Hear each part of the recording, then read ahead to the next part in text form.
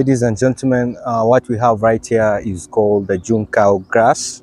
And Juncao grass has been one of the fodder crop that has been used for a very long period in China. And right now we have it here in Kenya, trying to bring out the technology in the livestock industry.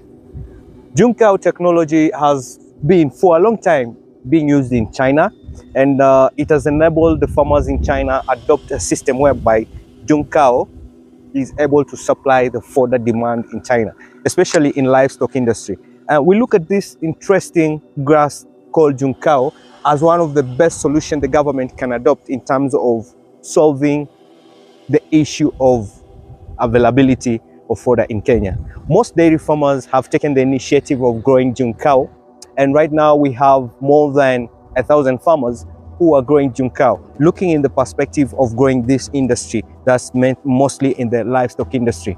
Think about reclaiming the glory of pig industry, chicken industry, fish industry, dairy industry, all this cumulative into one through Juncao grass.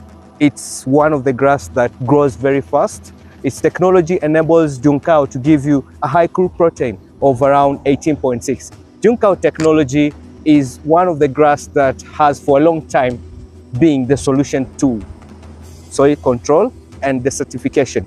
Introducing Juncao technology is going to broaden up a lot of perspective in Kenya. I look forward whereby Juncao grass technology opens up the world market of livestock industry. I'm your host, Teddy Aran. Thank you.